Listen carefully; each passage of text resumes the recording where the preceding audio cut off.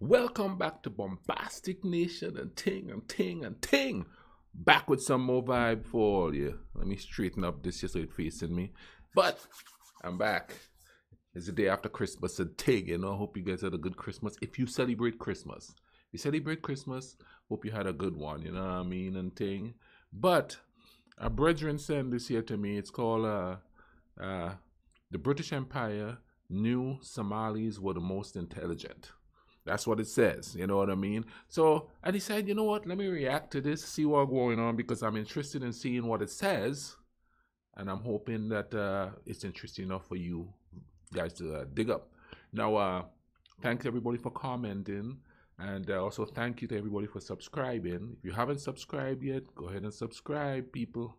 Hit the notification button. Make sure you know when I'm sending out new stuff, because I'm doing stuff from all over the world, not just one part of the world, but all over the world. And like I said again, thank you for subscribing. And I ain't going to babble on too much. Let's YouTube and simmer.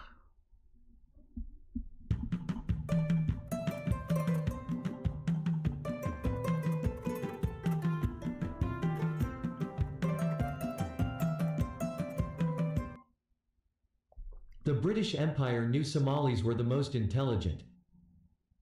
This material is from a book written by a British knight diplomat and colonial administrator, Sir Charles Eliot, during the British Empire era and was published 1905. He served Great Britain in Morocco, Turkey, Russia, Hong Kong, East Africa Protectorate and many places. He said, "The future of the Somali race is to my mind one of the most interesting and difficult of the problems presented by East Africa. For the present, I advise that we leave them alone, or at least avoid as far as possible the task of attacking them in their own territory. They are naturally isolated and, if our officers will only avoid getting killed, can do little harm by quarreling with one another in Jubaland. Our real task at present is rather to see that they do not encroach to the south, and to prevent them from raiding the Tana River and the Lamu Archipelago. But we can hardly avoid in the future the further task of making a permanent settlement in Jubaland, and the delimitation of the Abyssinian, meaning stop Somali region expansion, frontier may perhaps precipitate that settlement. Certainly to be desired that we should utilize the Somalis. There can be no doubt that they are the most intelligent race in the Protectorate, though it may be urged with some justice that they are also proud, treacherous, fanatical, and vindictive. Too much... No, you see? Treacherous, fanatical, and vindictive. It's usually how they describe people when they want to demonize them. That's some strong words they use in that book there. You know what I mean? And thing, when you think about it, when Columbus came to the Caribbean, you know, when I was growing up, there was a tribe of people called the Caribs over there. And they used to talk about how the Caribs would eat people and all of that, you know. And I never knew where that came from until doing another video.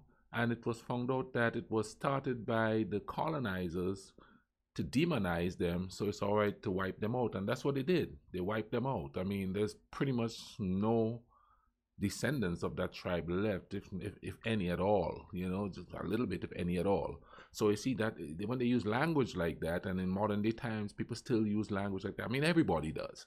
I mean, when I was on the island, you hear certain language about Cubans and stuff before the Cubans came there. You know, you hear certain language about Russians before the Russians came there. And then I heard certain language about Americans before I came here. And then you realize it's just people trying to live and be free and enjoy life, period. Everybody is like that. So, you know, you lose languages. The language you use, or the wording that you use, I should say, helps form what other people think of people. And that's what he did there. It's a nice tool, I guess, or a deadly tool. Stress, I think, is often laid on these bad qualities, and it is certain that the average Englishman has little sympathy for the Somali. He tolerates a black man who admits his inferiority, and even those who show a good fight and give in, but he cannot tolerate dark color combined with an intelligence in any way equal to his own. This is the secret of the almost universal dislike, and it reappears in the unpopularity of the Somali among East African officials. The Somali are not willing to agree to the simple plan of having a fair fight and then shaking hands when defeated, but constantly indicate that they think themselves our equals or superiors, and not unfrequently prove it. Whenever it is worth our while to occupy Jubaland, and let them see a few hundred white men instead of half a dozen officials, which is literally all that they know of us at present, I anticipate that we shall not have much difficulty in getting on with them. The attractions of civilization are so great for them, and our superiority in this respect so incontestable, that there can hardly be any doubt as to the result. Another word again, our superiority.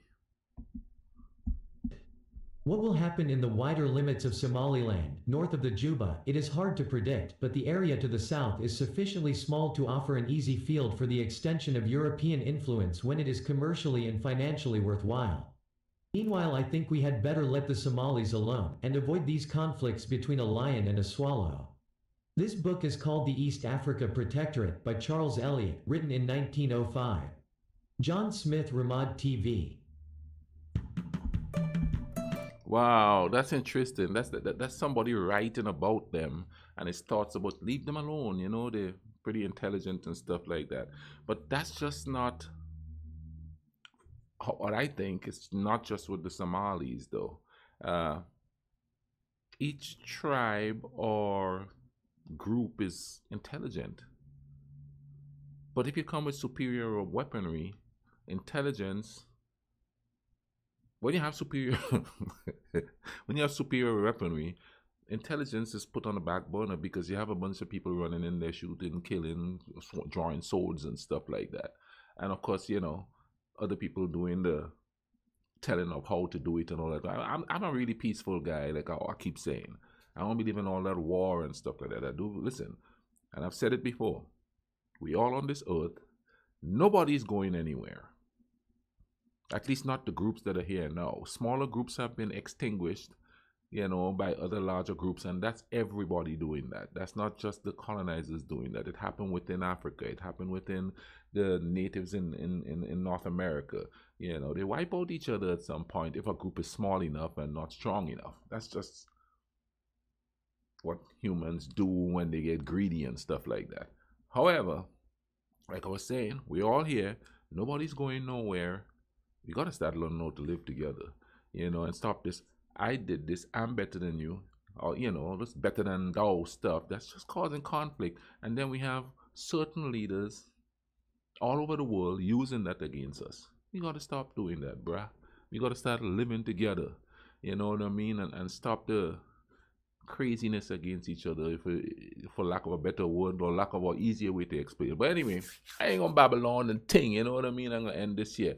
This was really interesting, you know what I mean? And like I said, what the man said applies to pretty much everybody that have been colonized or conquered or anything like that. It's not because they're stupid they get colonized, it's because some people have superior weaponry and others don't. But you know what, man? We all living in this world together. We all got to take care of each other. Keep watching. Right there, click on that. I got some more about different countries. I've got Portugal, Spain, you name it. All those countries coming up because I figure if we all know each other's past, then we could respect the present and can get along in the future. You understand what I say? So keep watching. The bubble up there, click on it. See what else I might have there for all you to check out and learn as we go along. And while you're doing that, take care of each other, all right? Cool runnings.